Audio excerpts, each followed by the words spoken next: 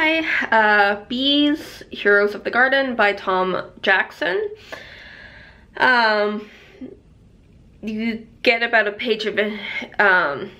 You get introduction, social bees, solitary bees, bee anatomy in the hive, bees and flowers. So you get like a page of information like for each section, and then it goes like straight into like a lot of, you're getting about 200 images in this book.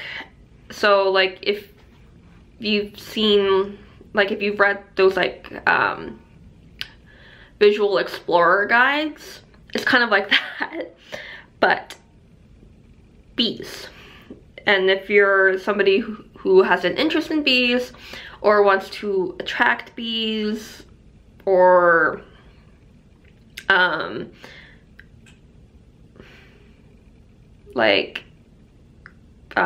become a beekeeper or something, this may give an insight to like, it does talk a little bit about beekeeping, but this is more on the bees. So, and like, so you get like captions. So like, above honeycomb, all honeybees build a nest comprised of hexagonal cells. This is the near optimal compromise between the nest having high rigidity as well as maximizing the volume. Compromising. I don't know what's with me and words today.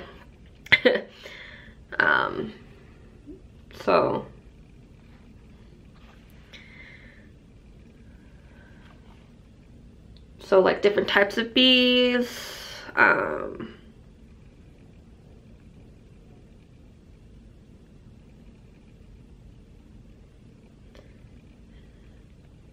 like you'll get like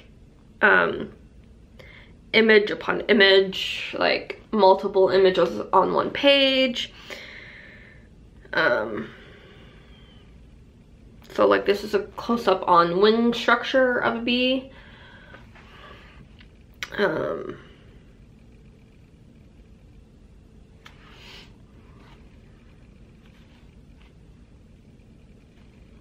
Different types of hives.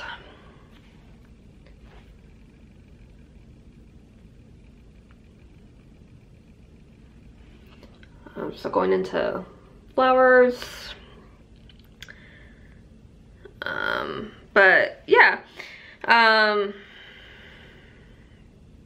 Oh, good for like biology, veterinarian people maybe.